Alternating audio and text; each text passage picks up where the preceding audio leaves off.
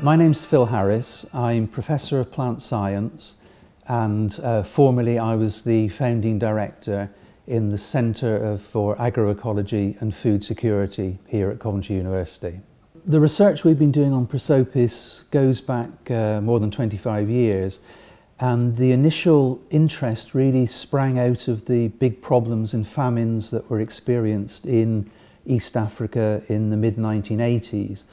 The famines which were so prominent in the news at the time and which led to Live Aid, Comic Relief and the charitable aims to do something about famine in Africa. Prosopis is a botanical name that refers to quite a large group of different trees within the same genus, but a lot of people will be familiar with some of those species under the common name mesquite, which is a common name given to it in Spanish-speaking Central and North America. And many people will be familiar with the use of mesquite as barbecue charcoal, or to impart a pleasant flavouring to barbecued meats, or to flavour potato products, mesquite crisps, for example, you can buy in supermarkets. And these days there's also a growing and very lucrative market for mesquite flour as a health food. It's highly nutritious, it has high protein and sugar contents, and it has a glycemic index that makes it suitable for diabetics to consume, for example. Most of the Prosopis species in the world of economic importance come from South America and Central America. But because of their value in drylands, over the last 150 years, they've been spread deliberately to most of the dry areas of the world, to India, the dry parts of Africa, to Australia, and so on. And where they've been introduced into new areas, the Prosopis trees have been a double-edged sword, really. On the one hand, they've been valuable resources for local people, providing fodder for livestock, fuel, charcoal, sometimes human food.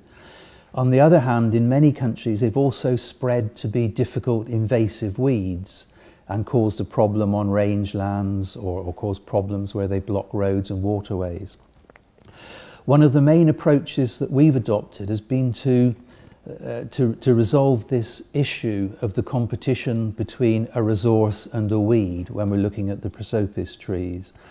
So we've been able to, first of all, reliably, and for the first time internationally, reliably identify exactly which species are which and where they are across the globe.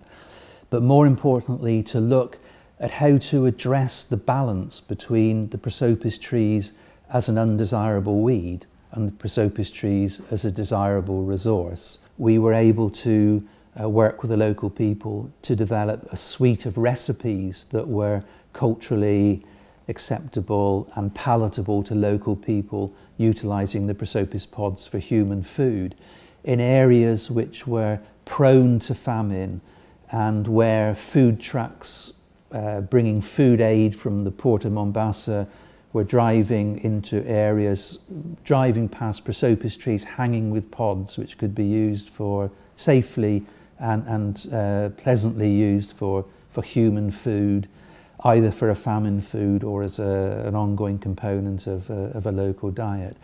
And in doing so, increasing the livelihood, the income of local people in those areas through the collection and sale of those pods, both in Kenya and indeed now exported to South Africa, some of them. I think that much more will need to be done on the technological aspects of its exploitation.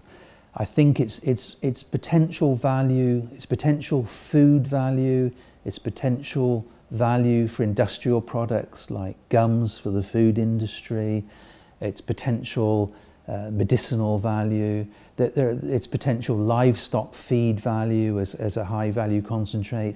A lot of these areas, they're known, but the surface has barely been scratched. There's much more work to do to develop the utilisation and economic value of the resource.